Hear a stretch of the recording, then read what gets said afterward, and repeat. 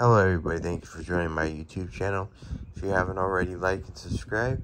Today we have an 1884 O New Orleans Mint Mark PCGS MS63, that's Mint State 63. And then on the obverse you have the circular stars, the reeded edge, 1884 date, E Pluribus Union, the flowing hair, as well as the Liberty headband with the wheat sticking out of the headband, the bonnet.